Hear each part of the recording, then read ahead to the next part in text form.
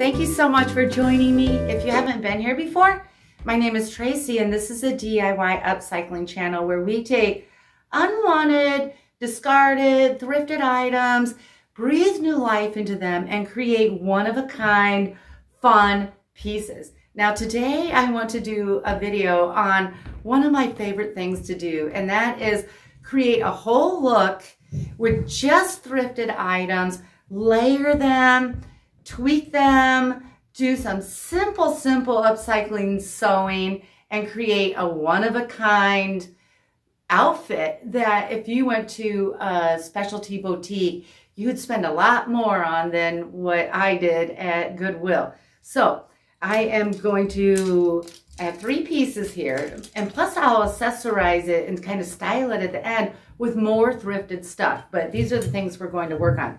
So this is pretty cute, right, on its own. It's a cotton skirt, and it's okay, right? And this kind of blue long sleeve t-shirt. Now this is something I would pass up if I wasn't an upcycler and had a vision for it. And this is pretty cute, pretty basic. It's kind of a, it's not vintage or anything, kind of a net lace swimsuit cover-up type thing, maybe caftan, but it really doesn't have anything special going on. But I want to combine these 3 things, tweak them, and create a whole new look. Okay, I'm starting with the skirt, and I want to make a pair of harem pants. Now, this works best if you have a lot of volume at the bottom and it spreads kind of far. Otherwise, if you have a tight skirt, you kind of get stuck in your pants. You can't take big steps or anything. So if you have a nice long hem at the bottom, you can do whatever you want in them. Okay, I have my skirt inside out, and I marked the center with a pin. All I did was fold it over, find where the center is, and mark it. And now I'm going to take my good old popcorn pole, and mine is 12 inches across this way, and I am going to center it over that pin and bring it up just halfway. And I am going to take a marker or whatever you want to write with, and I am going to trace around that bowl. Okay, I don't know if you can see this. Here's my marker line, and there are 2 layers of fabric, the front and the back, and I am going to pin those together right on that half circle. I'll stick quite a few pins in there because I don't want that to shift around when I sew. So I'll just stick pins all along this rainbow shape. Now I'm just simply going to take this to my machine, and this is 100% cotton with no stretch, so I can use a straight stitch, and I will just sew along that black line 2 times to make it extra durable. Now, if you have a stretchy skirt, you'll want to do this with a zigzag stitch. Otherwise, your straight stitches will pop when they stretch.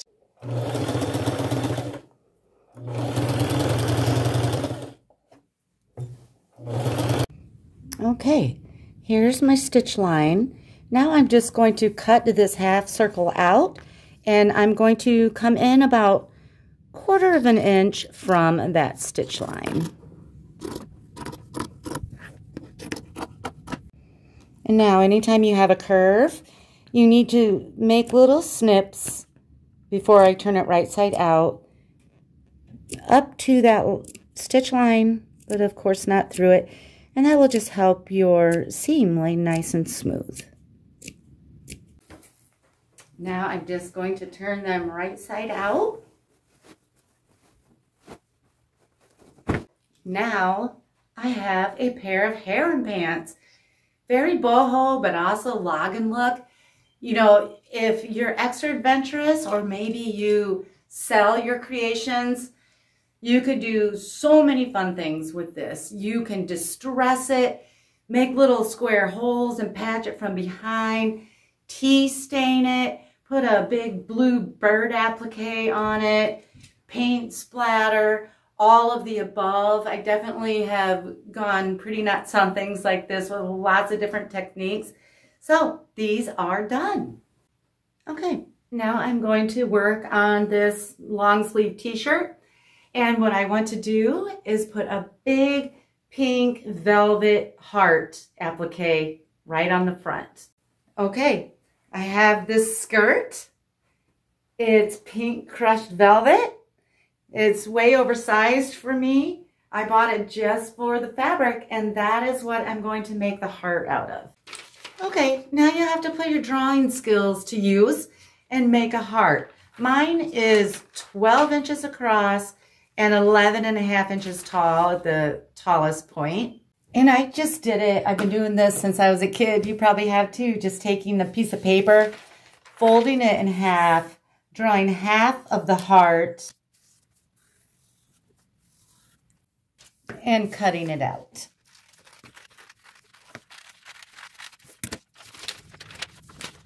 Okay, so I cut out a square out of my pink velvet, big enough for the heart. Now this is kind of stretchy and flimsy, so I am going to back this with medium weight interfacing. It's fusible, and you can find it just about anywhere. I get mine at Walmart or on Amazon.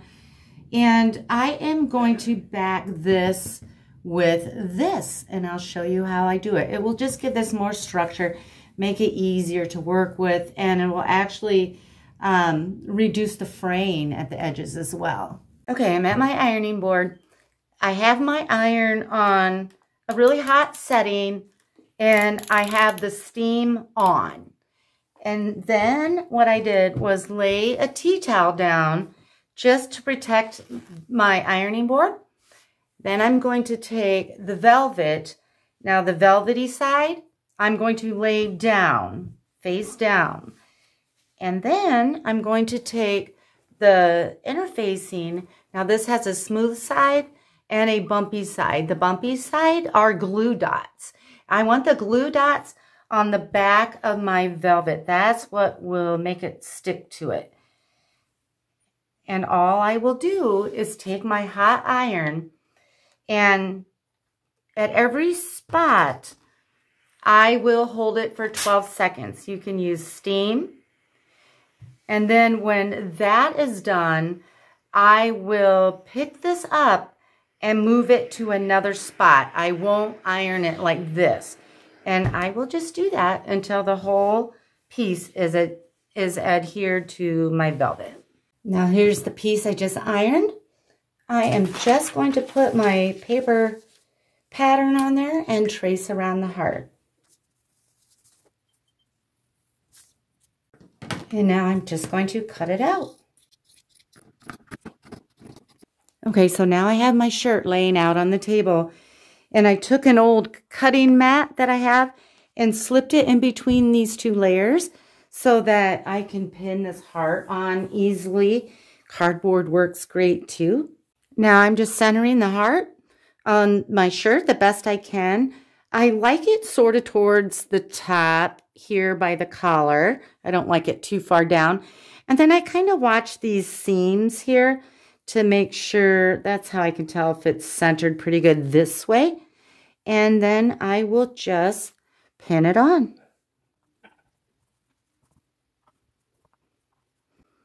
So my heart has a couple wrinkles from when I did the fusible webbing.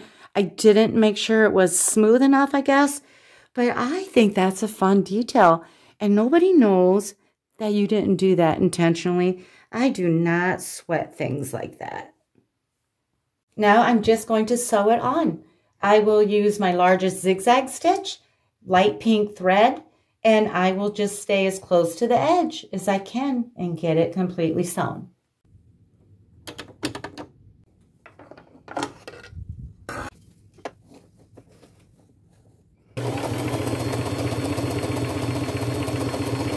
Okay, now the top is done. How cute is that? Okay, now I want to work on the duster. I'm going to call it a duster because that'll be kind of the vibe that it has when I'm all done. And I want to trim it in lace including the arms, and do some super simple shearing on the sleeve. Okay, I have this sort of off-white, beigey tablecloth, I think it was. I've already used it on some projects, and I am going to cut long strips going this way, 1.5 inches wide.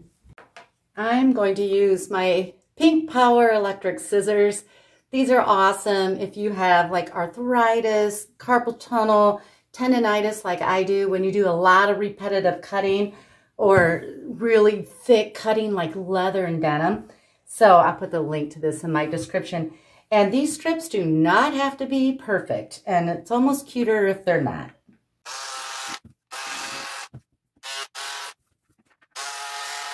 Okay, so now I have a little pile like this.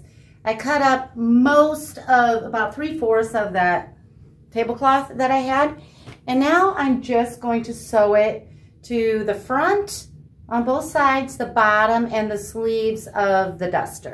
Now I'll start down at the bottom corner on one side and come up, around, all the way down, around the back at the bottom, and then I'll be done with that part. And what I'll do is I'll take a strip, and I'll be starting down at the bottom, but I want to bring it in close so you see sort of the pleating that I will be doing. I will have the lace facing inside here, not over here, and I will just overlap the edge a tiny bit. I will use my largest zigzag stitch, and I will just pleat this as I go. I'll pleat it quite a bit because I want this pretty roughly. So I'll sew over that, and then about 1 inch down, pleat it about 1/2 inch, sew over that, and just keep going around the edge until I get that complete. Then once I have that complete, I will do the sleeves. And I like to start underneath at the seam, and I will do the same thing here. I will overlap it probably about 1/2 inch, whoops, and just pleat it all the way around. And then when I get back to where I started, I'll overlap that about 2 inches. I won't piece these pieces of lace together or anything like that.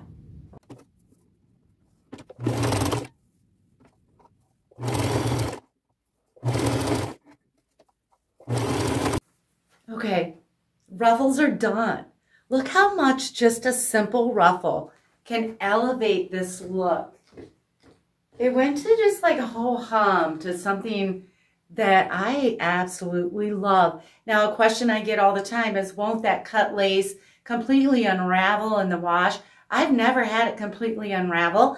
It will fray at the edges, some more than others, but that is a look that I love. It makes it soft and, you know, just kind of tattered looking. And you may have to trim some crazy threads after you wash it, but now I want to shear the arms, and it's super easy. Okay, so I want my shearing to be, see this line right there, that seam, from there all the way down to the ruffle. And so I put it on inside out, and I marked with pins starting there all the way down, and that will be my guideline for the elastic that I'm going to use. Now here are my pins. I think I am going to mark mine with tailor's chalk just because I feel like my pins are going to fall out, and this will be a little more safe.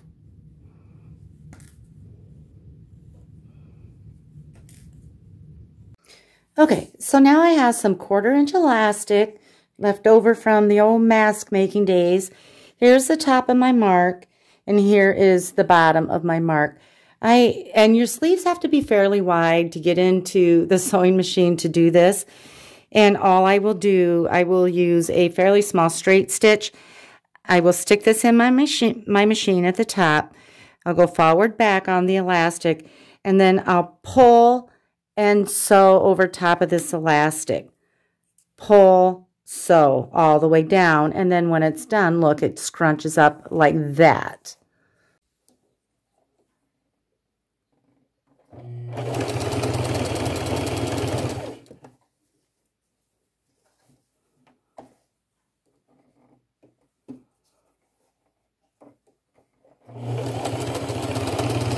Okay, the ruching is all done. It's subtle, but look at the pretty shape that it gives the sleeve. So fun. All right, I'm going to put it all together and let's see what it looks like. Okay, how fun is this? This hat, thrifted, kind of a felt beat up hat. I have some black Doc Martens on, not thrifted, but they could have been thrifted boots. I have a little lace scrap that I just tied in a bow around my neck. Have fun with your clothes. Oh my gosh, go to the thrift store, grab some weird stuff. You know, these harem pants, I wasn't looking for a skirt and harem pants. I had this outfit in mind. I was actually looking for like some pink and white striped baggy pants. I couldn't find any. I saw this skirt and thought, oh, I'm going to make harem pants. All right, well, I'm going to slow it down a little bit, bring in a little closer so you can see more of the details. And I thank you so, so much for watching.